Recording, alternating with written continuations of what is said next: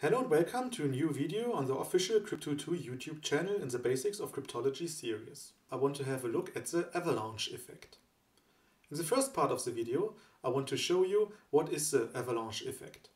Then I want to show you the avalanche effect with classical ciphers. After that, I will show you the avalanche effect with modern ciphers.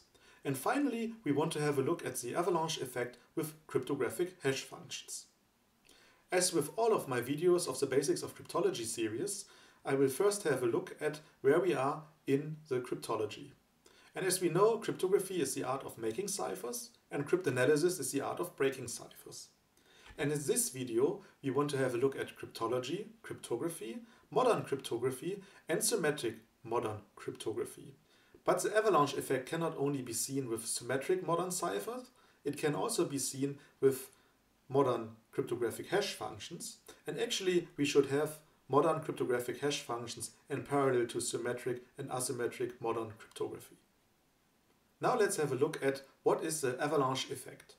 And I found a really nice definition of the avalanche effect in the English Wikipedia, and the Wikipedia says that the avalanche effect is a desirable property of cryptographic algorithms, typically block ciphers and cryptographic hash functions, wherein if an input is changed slightly, the output changes significantly. So what does this mean? That means that when I change, for instance, a single bit in the input of a cryptographic hash function or a block cipher, the output changes significantly. And that means that every single bit of the output of these functions depends on every bit of the input. And we also know the so-called strict avalanche criterion, which was developed by Webster in Tavares, and it's a formalization of the avalanche effect. And they say that when we change a single bit in the input of the functions, each output bit changes with a probability of 50%. And here's an example of a hash function where we have a hash of 101 and we have the hash of a changed pre-image where we changed only one bit to 100, and then we see here two different hash values, and each bit here changed with a probability of 50%. For instance, this bit here changed, this bit here changed, and so on. And a total of 50% of all the bits of the hash value changed. Now let's have a look at real-world cryptographic ciphers and hash functions and the avalanche effect. But before we have a look at the modern ciphers, we first have a look at the avalanche effect with classical ciphers, and here we will see that classical ciphers do not have a good avalanche effect, or they show a weak avalanche effect. And as an example, I have here a look at the Vigenère cipher, which also shows a weak avalanche effect. So what did I do here? I made an example. First, I encrypted the same text, and in both cases I used the classic Vigenère cipher with two slightly different keys. If you do not know what the Vigenère cipher is, you should have a look at my introduction video on the Vigenère cipher. And with the first encryption I did, I used the keyword secret, and then I changed the keyword at one position to secret with an A instead of an E at the second position here of these E's. And I encrypted the same plaintext using these two different keys, and then I made a comparison of both and looked how many changes I had. And in the first case I had this input here, this is a test of the avalanche effect, and this gives me this ciphertext here. And then I did the same input, this is a test of the avalanche effect, and I used the second keyword. And as we can see, only at the position of the A here, so here, here, here, here, and here, the ciphertext changed. And the number of different letters in total is 5. And we can compute the difference of these two ciphertexts. And the difference in percent is 16%.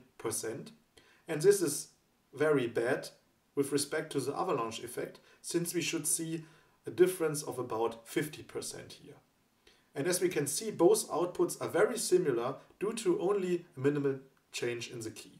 To change the output significantly, we have to change many letters in these two keywords. And that says that classical ciphers in general and the Vigenère cipher in particular has a very weak avalanche effect. And modern ciphers and hash functions should show a strong avalanche effect. So let's have a look at a modern cipher. For a modern cipher, I had a look at the Advanced Encryption Standard, or short AES, which shows a strong avalanche effect. And I also made an example with the AES, and I encrypted two 128-bit words using AES, and in both cases I used AES 128 with the same key. So I set the key of the AES completely to 0, and then I had these two different plaintexts. I have a plaintext completely set to 0, and I have a plaintext where I changed only one bit, the bit at this position here, and then I had a look at the output ciphertext. And the AES 128 gave me two different ciphertexts, and everything I show here is shown with hexadecimal values, and I marked all positions in the second ciphertext that are different compared to the first ciphertext. And this looks here like right now that everything is different, or nearly everything is different, but that's not true. Of course, only the hex values are different, but some of the bits, of course, are the same, but this is not reflected here in this visualization. And because of that, I computed the Hamming distance between these two ciphertexts, and the Hamming distance is a number of different bits. So where in the first ciphertext is a 0, and in the second ciphertext is a 1, that adds 1 to the Hamming distance, and the other way around, where here is a 1 and here is a 0, it also adds to the Hamming distance. And the Hamming distance of both output ciphertexts of both AES runs have a Hamming distance of 70. And this means that there is a difference in percent of 55.6%. So every second bit is different on average. And that means that both outputs are very different despite of only a minimal change in the input. And this is a strong avalanche effect that AES shows here. And when I go back to the Vigenère cipher, where we have only a very weak avalanche effect, we can see why this is needed in modern ciphers. With classic ciphers, we can, for instance, use optimization techniques to further improve our key or our analysis to come closer to the original plaintext. But with AES, since every bit changes around 50% of the bits, we cannot use heuristics to come closer to the right key. And the same applies to hash functions, as we will see on the next slide. Here we have the secure hash algorithm 256, or short SHA 256, which also shows a strong avalanche effect. And what did I do here in my example? I hashed two 128-bit pre-images using SHA 256, and I also only changed a single bit. So in the first run we had the pre-image everything set to 0, and we got this hash value here. And then in the second run, I changed only one bit at this position here, and our output hash changed significantly.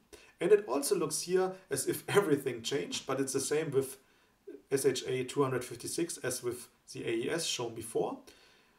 I only show here the different hex values, and some of the bits, of course, are similar, but since one bit at a position here is enough to change the hash value, this is all red here. And due to that fact, I also computed the Hamming distance between these two hash values, and the Hamming distance was 135. And the difference of these two hash values in percent was 52.73%. So on average, every second bit changed. And that means that both outputs are very different despite of only a minimal change in the input. This shows that the SHA 256 hash function also shows a strong avalanche effect. Now let's have a look at CrypTool, and we have some really nice components in CrypTool that can visualize the avalanche effect, for instance, of modern cryptographic encryption algorithms like AES, and it also can show the avalanche effect of each round of the ciphers. So let's have a look at this. I'm here now in CrypTool, and I want to show you how you can have a look at the Avalanche effect by yourself, for instance with the AES cipher. And to do so, I first create a new workspace by clicking on the new button here. Then I close the Start Center. And now let's search for the AES cipher. Drag and drop it on the workspace. And now we need some inputs. We need a plain text or a ciphertext. For that I use a text input. And we want to work with hexadecimal values here. So we need a string encoder. No, it's wrong, a string decoder. And we set this to, by the settings, hexadecimal. And then we connect this here to the text input here, or the CrypTool stream input of plain or ciphertext. And then of course we want to visualize something, so we need a string encoder to convert from a byte array or from a stream to hex values also. And then we have here a text output. Now we give everything some names and make some space here. So this here is our plain text, and I think it has not been too big. Then we need a key, and I name this plain text 1 and key 1. And then the key, we also need a string decoder here. And the key is, I think here, this is the key, yes. Then we change the AES to encrypt, electronic codebook zeros. That can be none, the padding mode. And then we need a plain text. And AES has a block size of 128 bits. So we need, for instance, 00. This is 1 byte. And then we make 8, 2, 3, 4, 5, 6, 7, 8. And then we need this 16 times. So we have 2, 3, 4, 5, 6, 7, 8, 9, 10, 11, 12, 13, 14, 15, 16. So we have here now 16. That's I made this binary here, so we can also switch this to binary.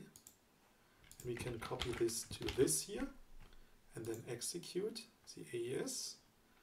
And I think we have too many bits, so we only need, give me a second, 1, 2, 3, 4, 5, 6, 7, 8. Now we need 16. 2, 3, 4, 5, 6, 7, 8, 9, 10, 11, 12, 13, 14, 15, 16. And the same here. And this is binary, and this also has to be binary. And now we change this also to binary. And now we see the plain text, everything set to 0, encrypted with the key, everything set to 0 gives us this ciphertext here. So this is our ciphertext 1. And we want to have a look at the Avalanche effect, so we copy just everything here.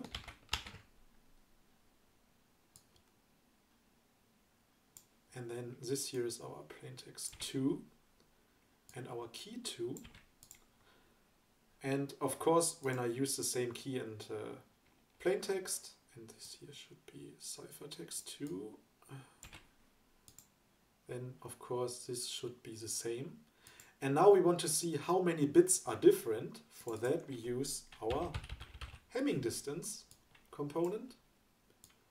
And we have to convert here from CrypTool stream to byte array. For that we can use the converter component. And here we say we want to have byte array. Connect this here, and we need a second converter. Connect this here and here. And we need a text output for the Hamming distance value. So this is Hamming distance.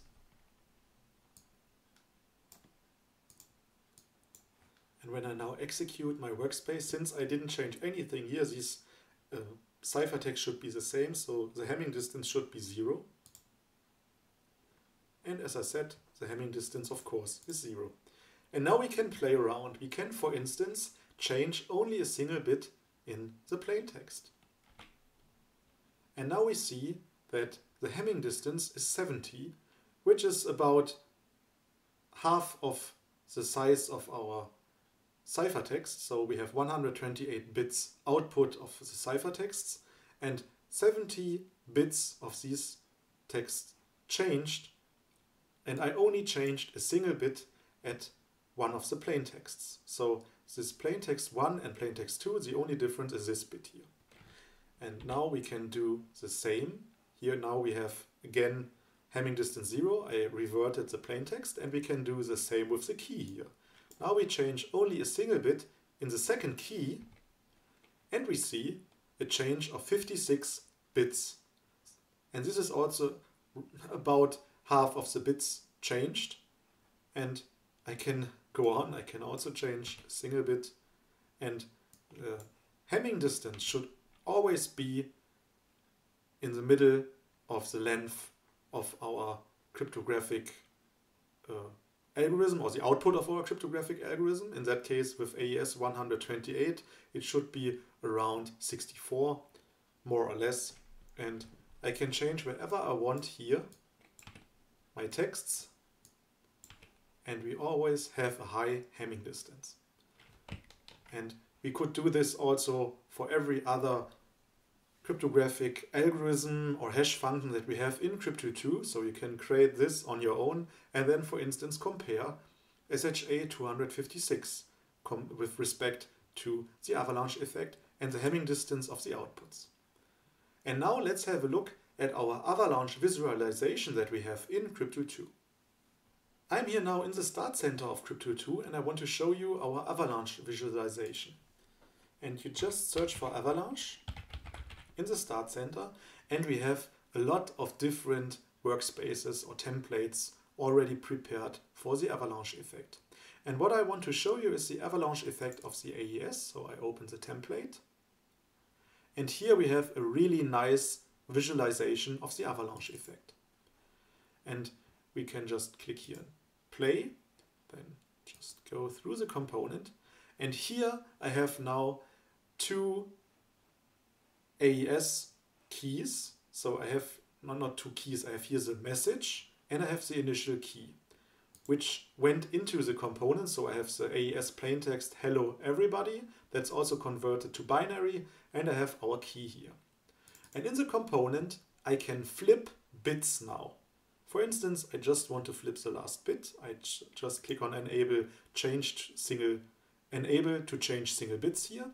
And then I want to flip this bit. So this bit is different. And then I say done. And now I can step through the AES cipher. So the AES cipher has different rounds here from 0 to 10 here. And in each round I can have a look how the Avalanche effect, what is the value of the Avalanche effect, or how strong is the Avalanche effect in each round. And for instance, in the 0th round, I only have a very weak Avalanche effect. I only have about 99.2% of the bits are the same as before, and 0.8% of the bits is different due to my change. So this component takes one execution of the AES of each round, and then it takes the same AES execution but with one flip bit that I did at the beginning. And now we can have a look, for instance, at the first round, and it compares the output of these two rounds, one with the changed bit and one with the unchanged bit. And now we see that 77.3% are equal of the bits. You can also here scroll through the bits of the state of the AES. And here we can see that 22.7% of the bits are different. And then I can go to the next round. And here we come close to the 50% of changed bits that our strong Avalanche criterion wants. And I can go through all of the different rounds, and you see that after some rounds it's always around 50%. And then in the end, I can go to the general overview, and then you see here a really nice comparison of all the rounds, and you see that on average, every round, or the result of every round, changed by about 50%. So every bit changed by 50%. And this also shows you that the AES has a really strong avalanche effect. Yes, and this is everything that I wanted to show you in this short video about the avalanche effect. So each modern cipher or cryptographic hash function should have a strong avalanche effect. And you can now go, for instance, to CrypTool 2 and have a look at all the other templates that we have with the avalanche effect, for instance, for the DES or also for classical ciphers and hash functions. And I hope that you like this video. If yes, please give a thumbs up. If no, you know what to do, give a thumbs down. And also, I would appreciate if you subscribe to our channel. It really helps us. And thank you very much for watching, and see you in the next video.